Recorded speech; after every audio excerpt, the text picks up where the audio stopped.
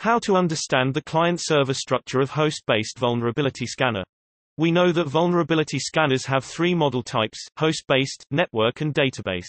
The host-based vulnerability scanner uses a client-server structure, and the host will run an agent.